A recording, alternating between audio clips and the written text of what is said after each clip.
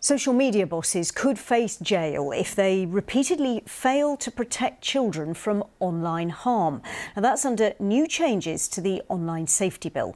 The Prime Minister, Rishi Sunak, agreed to calls for tougher punishments as part of the legislation after his own backbench MPs prepared to vote against the bill.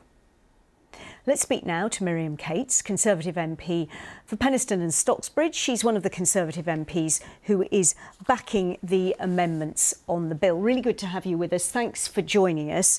Have you got what you wanted then? Yes, we have. But can I just correct from your opening statement? We were never intending to vote against the bill. We fully support the bill. We think the online safety bill is very much needed. We wanted to strengthen the bill, and that's why we brought this amendment. But we're fully in support of the bill itself. But yes, we absolutely have got what we were looking for.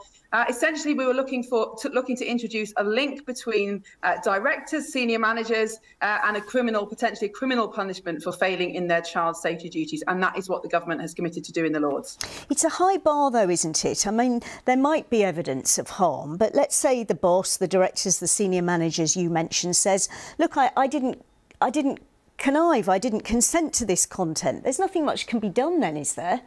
Well, if they haven't connived or consented, then they won't be guilty of an offence. And we're very clear. We're not trying to capture people who have acted in good faith.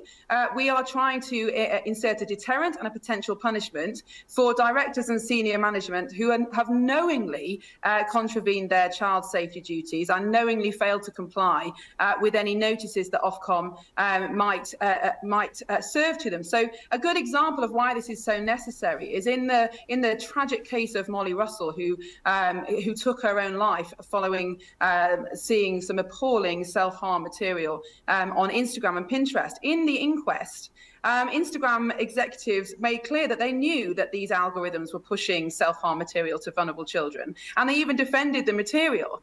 And it's very clear that without the kind of potential punitive personal measures in place, it's going to take a lot more than some fines to persuade tech bosses to change their behaviour and really act proactively to stop this kind of material reaching children. So how will these tech bosses be investigated?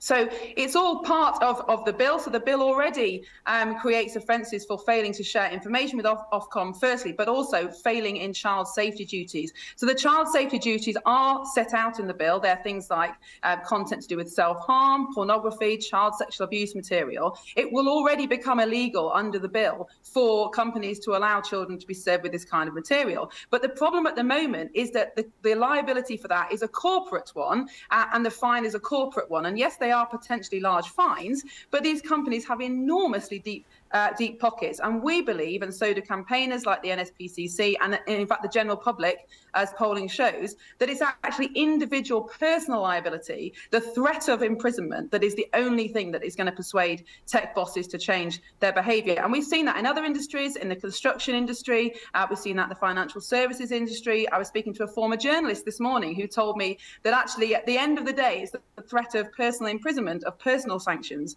that makes sure editors keep within the law. So we're just trying to add that additional level of safeguards that will drive the kind of behaviour change that we desperately need to see.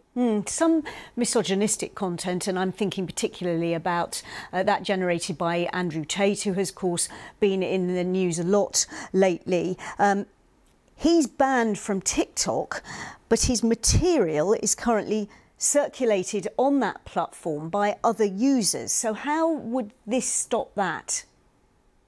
Well, as I said, the provisions in the Online Safety Bill, we have no argument with what they describe as child safety duties. And, you know, some of those details have yet to be written because that will come in the secondary legislation. So, for example, self-harm content will be made illegal, but it's yet to be described the kind of material that will fall into that category. And, of course, the other very important thing that the government has introduced recently into the bill is age verification on these platforms. So TikTok, WhatsApp, those kind of platforms at the moment, they do have a potential age limit of 13 and over, but we all know that it's very easy for a child to sign up and use those platforms. So the government is going to introduce in this bill a duty on those companies to make sure that no child under 13 or 16 or whatever the age limit is can use those platforms. And of course, that will be very important. But we need to be very clear in our amendment, or the amendment that the government is going to propose in response to ours. We are only trying to capture the most egregious harms to children. So,